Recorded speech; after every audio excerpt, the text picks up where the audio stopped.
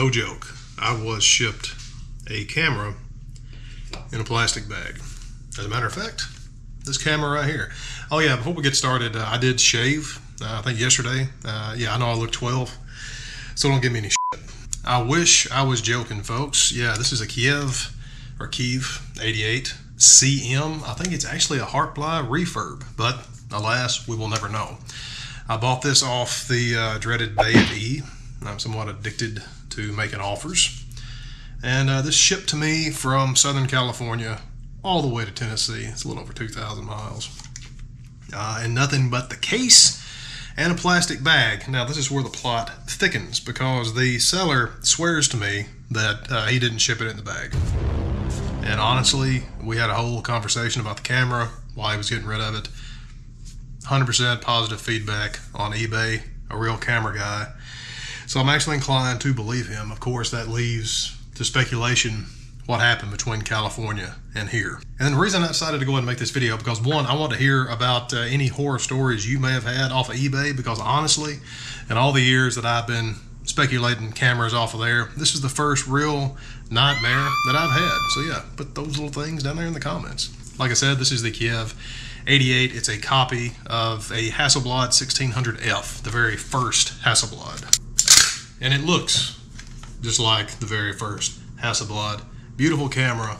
Absolutely love it. That's what makes it even doubly tragic. It has a 80 2.8 RSAT lens. Everything was in absolutely perfect condition. I could just tell by looking at it in the listing.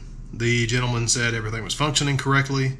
That was a little bit of a fib, because this came with 3 film backs. I asked specifically, were those functioning? He said yes.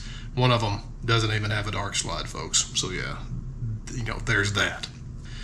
Now, aside from everything else, the camera worked perfectly, so he said. Of course, when it got to me, it was not working perfectly, because the lens itself literally came apart in my hands. If you're lucky enough or unlucky enough to follow me along on Instagram, you saw all the stories of me putting this back together. I actually got it back together. Does it work? No. It's beyond repair from at least my level of skill. The camera itself, you can kind of hear it. Maybe don't. Yeah, you see that? Or you hear that? On advance, the shutter just throws. That's no bueno. Like I said, I really hate that, because man, I'm telling you, even the shutter on this thing, absolutely pristine. These cameras have focal plane shutters, not leaf shutters. Oh. Yeah, and now it won't even fire. So yeah, foobar. Now the good news is I messaged the guy right away, sent him pictures, told him what was up, and he apologized up and down, got back in touch with me in like 30 minutes. The refund was processed within an hour. I'm actually going to be shipping this back today, but I wanted to share all this with you and tell you why I was even considering a KIEV 88 when I had the Big Bronica. And that's really the crux of the story, isn't it? You know, I'm going on the road. Hopefully the house is going to be up for sale here in a couple of days. We'll see. Ran into a whole big thing with the siding. Fuck the people that did all this, by the way. I digress.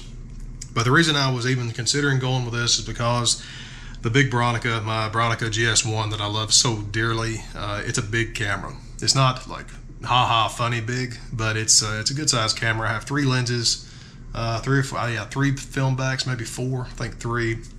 And just to cover the ground that I need to with it, I essentially have to carry all that with me. Now with this, like I said, it's that classic Hasselblad 6x6 design, the square format. I love it. I was probably going to have just this one lens with it. Even the lens itself is beautiful. Even though it's in shambles, you can still see through the viewfinder on it. And I was telling a buddy of mine just a night or 2 ago now, it has this extremely pleasant look.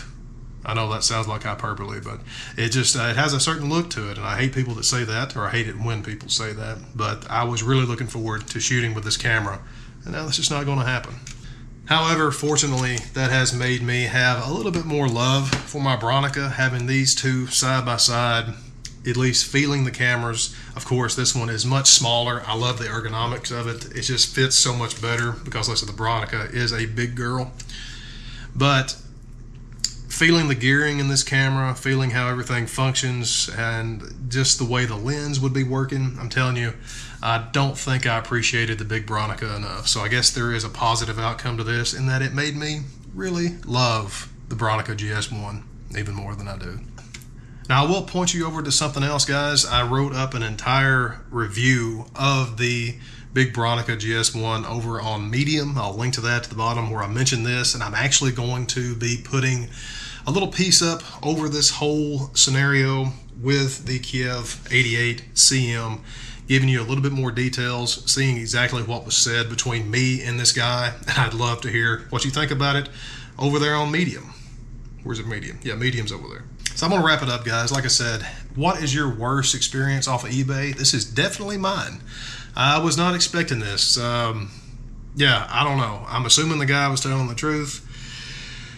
It would be ridiculously stupid to lie about something like this, but at the same time, he did kind of fib about the film backs and everything else working, but you know, whatever. Yeah. Until next time, folks, I can end these videos.